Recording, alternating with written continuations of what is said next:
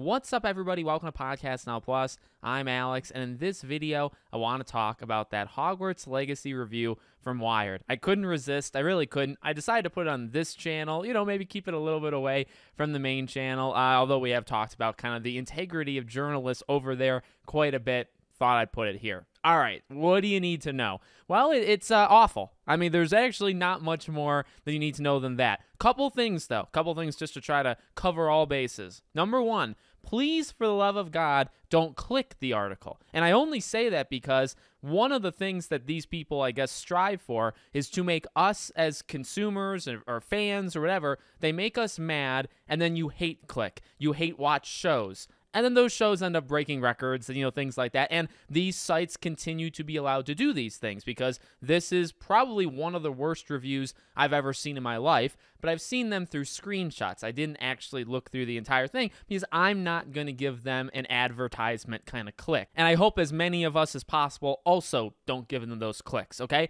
That's number one. Number two, this is me declaring as a statement for all purposes, but also just because it is kind of right. Don't go after this person, literally at all. They are nothing. They are separate from this. We can sit here, we can talk about it, we can laugh about it, or get mad, however you want to approach it, but leave this person out of it, right? Obviously, don't contact this person, any of that kind of stuff. Casual, normal things to say. All right, so they gave it a 1 out of 10. That is absolutely hilarious. This is also, by the way, not a call for demanding people give this game good reviews. In fact, I think I don't know if that's necessarily what makes me different, but I like to throw it in there because I don't oftentimes hear people say that when things get like review bombed or get super low scores or super high scores. It's not a call to force people to think what we think, right? It's not that. And that's important because that's actually not what this entire thing is about. It's about just being fair, and it's about judging the actual game. And it's extremely, extremely clear that did not happen here, right? So this is not me saying they need to give it a 9 out of 10. Otherwise, they're sellouts or they're, whatever their agenda is, they're doing it for that.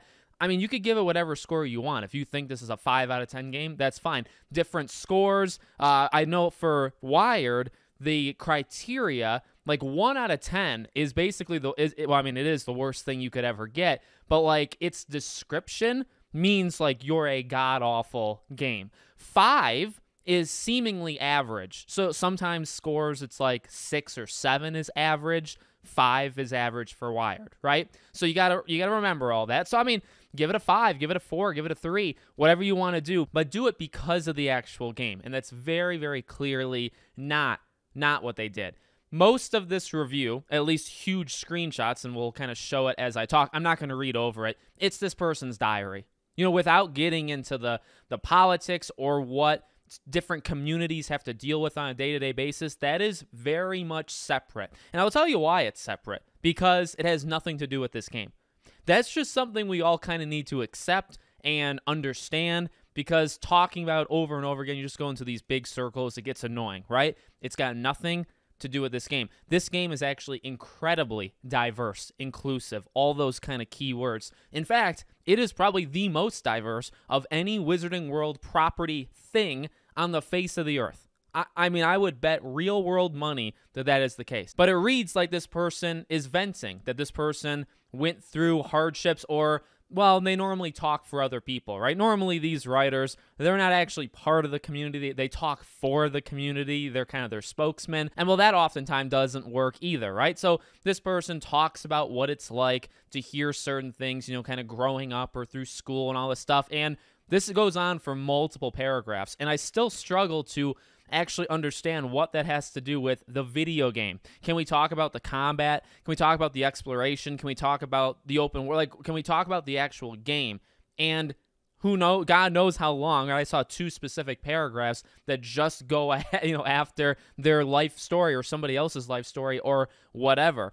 And then we get to the bottom, the actual verdict, right? So I said 1 out of 10. And the Wired side is it helped me say goodbye to the setting for good. So there is no good, right? That's kind of the joke there. And then the Tired side, the story is rooted in anti-Semitic tropes. The gameplay feels dated. The graphics feel like they're a couple generations behind. All the characters are one-dimensional. It doesn't stay true to the established lore. Every character feels like an off-brand version of the characters we know and love. There's no sense of place, no magic, no heart. And then you look at the title, Review, there is no magic in Hogwarts Legacy. The game is mid at best, and its real-world harms are impossible to ignore. So, a couple things. Let's start from that title. They kind of show their entire hand right off the bat, right? The fact that there's no magic. The game's mid at best. I know I tweeted this, right, on Twitter, and a lot of people going after the writer for, like, who? A professional, a real-world journalist. They're not, but real-world journalist using the word mid as a, a subtitle there. That's pretty funny. But then that second part, right? The real world harm is impossible to ignore. You just showed your whole hand. You literally just said, because of its connection, I'm going to judge it. Oh, and I mean, as the article goes on, that is what you're judging the entire thing on. You're judging it just based off of its creator. And which, by the way, she didn't create this game. You know what I mean? So you got to remember that as well. We can go around forever about the anti-Semitic tropes. I'm going to skip that for the sake of sanity. The gameplay feels dated. The gameplay is honestly one of the best parts of the game. The gameplay is awesome. Now, again, like it's not, I'm not saying you have to say that. I'm not saying, that's my opinion of the gameplay, but the gameplay feels dated. I don't think the gameplay feels dated at all. The graphics, this is not the most beautiful game like of all time. I actually think it's probably on the good end of open world RPGs. There's a lot of detail. Character faces, they're pretty good. They do lack kind of expressions, facial, and I guess the facial animation side of things could be tweaked, but like, so you could say, again, like these are the things. You can say some negatives, or you can say whatever negatives you want. But to say like a couple generations behind, so you're talking like you want to go back, couple means 2, right? You want to go back to the PS3 and 360. Did you play Saints Row? Like, have you played some of the games that are basically, or just go play a game from the PS3 and 360 era, right? Just do that and then tell me how you feel about it then. All the characters are one-dimensional. I don't think that's true. I think some characters are more fleshed out than others. Some characters are kind of close in their personality or what they're fighting for, let's say, versus others. Again, it's not perfect, but I wouldn't say that either. It doesn't stay true to the established lore is also funny. I actually said this on Twitter. Number one, it does. I don't understand that literally at all. This is one of the most authentic things you could ever make in your life. But number two, this person probably hates the established lore. I think that's kind of the hidden side of things, right? If this was retelling Harry Potter and the Goblet of Fire, and it was that movie/book as a game, I mean, you still would hate it because of other things. I guess you just wouldn't say about the established lore. I don't think that's true at all. Characters feeling like what we've loved before, no sense of place, all that kind of stuff. I mean, it's such a bad review. And so let me just quickly say, this is what hurts them, right? What's odd, and actually what's a little bit different about a situation like this is such an egregious review. It's such a side example versus the rest. Sometimes, right, when you look at movies or you look at games and the critic scores will be so low and then the audience scores will be high, or vice versa. Critic scores will be high, audience score will be low. Those are signs that the entire industry is out of touch. And I really do believe that. I also believe generally the media for movies, for games, they are out of touch. I mean, I believe that for a while. It's easy to see when you have those discrepancies, right? When all of them are saying it, and then gamers are like, are you nuts? Like, it's actually the opposite, right? Either way, good or bad. What's odd about this situation, and I think what's kind of causing like a massive stir across the industry, is when people were reviewing it, I mean, this game's getting really good scores. The game's getting 9s, it's getting 9.5s, it's getting 8. Some of these sites aren't letting the biasness, the political ideology, they're not letting that impact the scores. Surprisingly, I thought there would be more like Wired. Now there's more. There's sites that are defending these people bullying people. I've seen sites talking about, or writers for the sites talking about, so what, they made people cry. Well, that's no big deal. Oh, so what? They're posting spoilers. Well, that happens for everything. It's no big deal. It's not that they're posting spoilers. It's that they're seeking people out that they know are into it, commenting, top thing, all that kind of stuff. Like, they're not doing it on accident. What are these sites doing, right? So there are those situations, and you can easily identify a lot of these sites, right? But the interesting thing with this game that I didn't fully see coming, I'll say, is that a lot of sites actually, and I keep bringing up IGN, they had the J.K. Rowling statement in their review, but it was like a separate thing. They gave the game a 9. Again, I'm not saying you have to give the game 9s, but it seems like they judged the game on the game, right? Seems like a lot of sites judged the game on the game. So I think a lot of these sites they didn't wake up. I personally don't think so. I think they'll go back into the routine. But I think a lot of the sites made the decision in the last couple of weeks, do we want to do what Wired did? Do we want to literally show our hand and say, this isn't a review? I saw people saying that on Twitter. This is not a review. This is an opinion piece. This is their thoughts on the political things of J.K. Rowling. That's what this is. This has nothing to do with the game. Absolutely nothing. So this is not a review. If this is a review, this person needs to be fired immediately, because this is the worst thing you could ever turn into your boss. Whoever okayed it should also be fired. Like, it's not that hard. You know what I mean?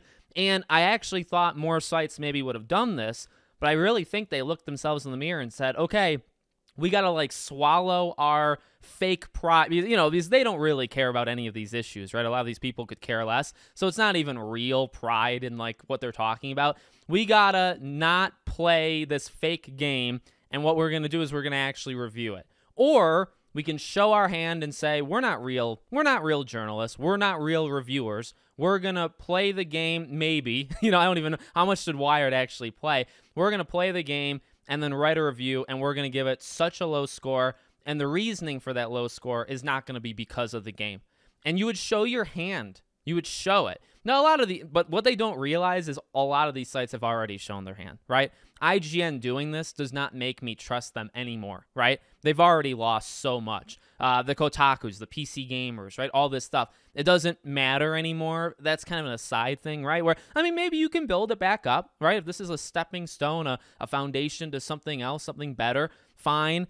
I have a feeling it's not. I have a feeling this was like a one thing, because I think they knew that people like us would kind of be not even looking out. These things just kind of pop up, and then we look at it, we laugh at it, right? I think they knew that, though. I think they knew we got to actually review this game. We can't do a Wired. Now, obviously, they didn't know it at the time, but we can't do what Wired did here, because this is going to show our hand that this stuff lives with you, right? The IGN, the water for Pokemon, right? That lives with you forever. It's the internet. Lives with you forever. This review completely ruins Wired, okay? Not that I ever once went to Wired for a video game review, nor will I ever, but it completely stops that. And then this reviewer, by herself, any review they make going forward, you can always reference this. Always. So they could be the greatest reviewer in the world for the next game. But you say, you wrote that Hogwarts Legacy. Is that you? Are you the same person that did the Hogwarts review? Because immediately, I don't care. And that lives with you forever. So congrats to Wired for, I guess, making it very known for the 30 people that probably go to your site for these game reviews. Thank you for letting everybody else know to never visit your site. And then for the people that, I guess, read Wired for their game reviews, I don't know what their age is. I don't know who they are, but I think they should probably stop. I really don't know who goes. It's a joke. I'm saying it for comedic purposes. I'm kind of serious. Even the Washington Post, some of these sites or some of these things, when they have like a gaming division, it's like, who actually does it though? Who actually goes there for game review? I don't know. Washington Post maybe has more, but Wired, I didn't even know that this was even a thing. I know that I saw some people say, is this like the first time they've given scores? I think this is maybe a new rating system. I don't know. It's fun to talk about, and further signals their collapse, because that is happening and it is going to continue to happen. So let me know what you guys think in the comments. Make sure you guys are subscribed, bell icon turned on, and I will see you all on the next one.